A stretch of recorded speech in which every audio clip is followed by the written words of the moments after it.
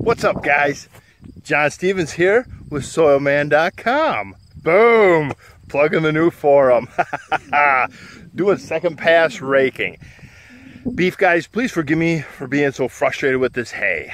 I grew up dairy quality hay, so to me this just bothers me driving super fast, driving on the windrow, and let's go through the rake quick. Right, so I started out over in the heavy stuff.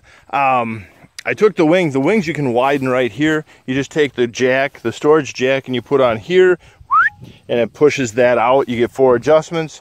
The pin usually goes with each pin adjustment here, and then you got the threading to fine tune. So you got these slots here so you can get, you can match side to side.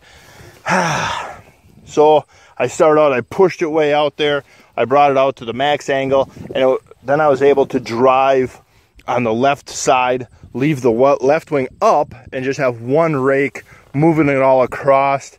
But it was just too much material, and it wasn't doing a good job. Plain and simple, wasn't doing a good job. So now I have to drive on it. On a side note, look at that gorgeous alfalfa coming. Oh baby, I could roll in it. Up here, this is Death Knob. This is Death Knob, and this is probably one of the better looking alfalfa stands I've ever seen on this spot that I can ever remember. Plain and simple. And it's not wet, you know, it ain't wet by any means. So we're gonna fix up Death Knob here and make it to almost living knob at some point.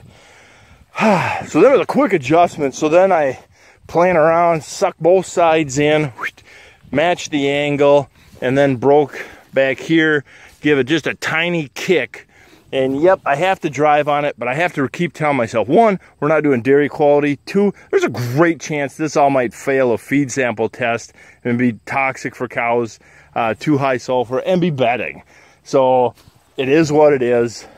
It is so muggy, you guys can see, I don't know if the camera shows it, the muggy and hazy, some of it's the smoke from out west, but it's muggy. The thermometer thingy says, the thermometer thingy, sorry, it is 90% humidity and not moving down in humidity at all.